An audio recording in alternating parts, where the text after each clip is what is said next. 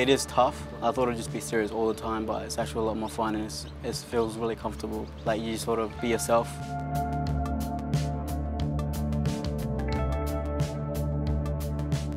Yeah, from the coaches and players, they always just tell me to take the game on. I've always been a fast sort of player, and stuff like that could help us score or get a win. So as long as I keep doing that and coaches keep giving me the confidence to do that. And also if I mess up, like they always just tell me, just go again, keep doing it, get run down, doesn't matter.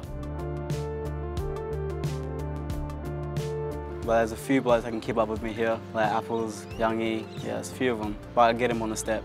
I'll always stick with my speed, so no matter what, just keep doing it. We want to set up some examples, like if someone's late, like we'll be late together, or always just stick together no matter what. Like he's always just telling us ask questions.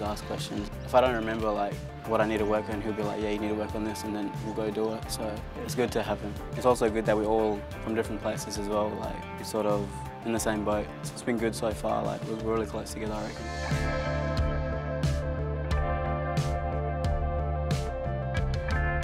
Obviously it's a dream come true, like imagining myself like last year being in an AFL list and now I'm here. I definitely want to aim for just a game. It would mean a lot to me. Probably get emotional, but it'll be good.